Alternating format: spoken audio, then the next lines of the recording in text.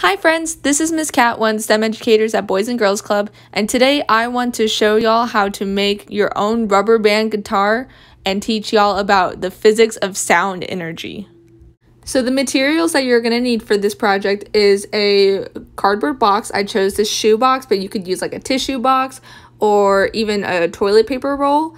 And then you're going to need rubber bands of different sizes and thicknesses, and then a pair of scissors. So if you're using a shoebox, you're going to want to cut the lid off of it like I'm about to do.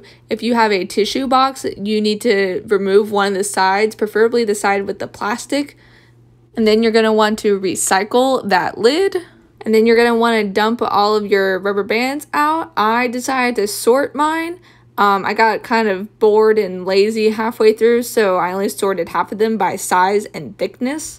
And then you're going to go back over to your box and you're going to want to make about 1 centimeter long slits, about 1 inch apart on 2 of the sides, like I'm doing.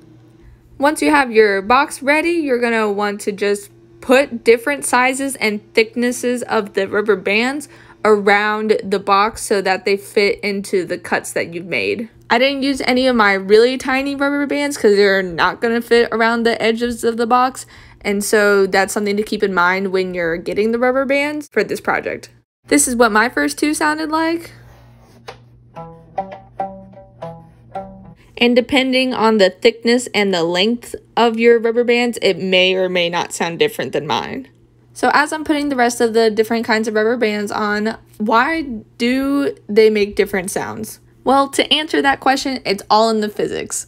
Sounds are caused by vibrations. So when a rubber band is plucked, it vibrates or moves back and forth very quickly. The vibrating rubber band makes the air around it also vibrate, and this creates a sound wave. The sound wave travels through the air to reach our ears, and that's why we can hear the sound that the rubber band makes. When the box is held against your ear, the sound waves travel more easily through the solid box and straight into your ear, so it seems that the sound is much louder.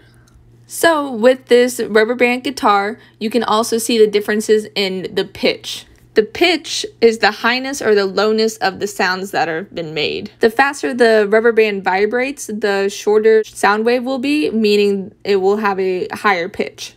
In comparison, a lower pitch will occur when there are less vibrations happening in the same amount of time. The pitch therefore depends on the length of the strings, what the strings are made of or the material, and then how tightly the strings are stretched or the tension.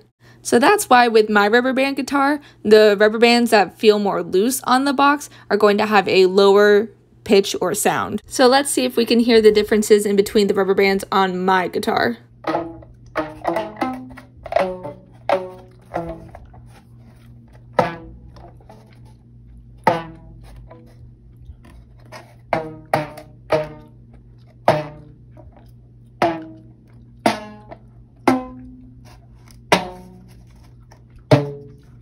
You can also see on my guitar if we play it in slow-mo. You can see the actual vibrations that are happening from the rubber bands, which is pretty cool. And you can see the differences in between the length of time that it takes for them to reach their original state, and then also the amount of vibrations per second. But you would need a much better camera than I have right now. So this was my demonstration of sound energy and the physics of sound, and I hope you enjoyed it and learned something new about vibrations.